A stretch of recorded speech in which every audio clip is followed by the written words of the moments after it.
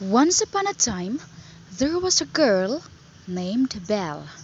She is smart, beautiful, and kind. Belle is famous in school and had a best friend named Billy. And one day, "Oh, Belle, how are you? I miss you so much. I haven't seen you for 2 months. Where have you been?" "I miss you too, Billy. By the way, I have something to say to you." "What is it, Belle?" "I am now dating with someone." "What? Are you serious? Who is that man? Is he good for you?"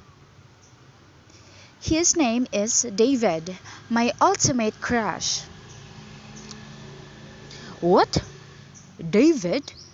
Do you know what kind of man he is?" "For your information, that man is known as a playboy and a cheater.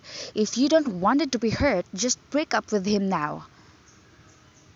"No, I won't. David is so sweet and he loves me that much. He can't do something that would hurt my feelings." "If one day he will cheat on you, I will surely fight with him." In a cold Saturday night, Belle was summoned by her parents to buy delicious food to the market.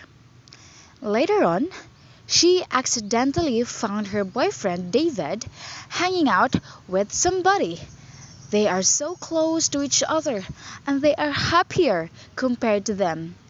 Therefore, Belle headed home with a heavy heart and can't stop her tears from falling.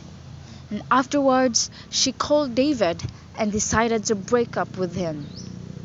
After that day, she went to the park to meet Billy, for she wanted to tell everything to him.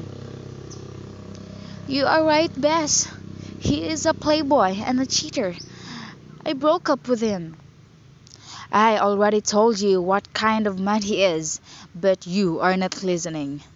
Starting now, we must stop from chasing people. Let's focus on our studies. Is that clear, Belle?" "Yes, Billy." After 4 years, Billy and Belle have reached their dreams.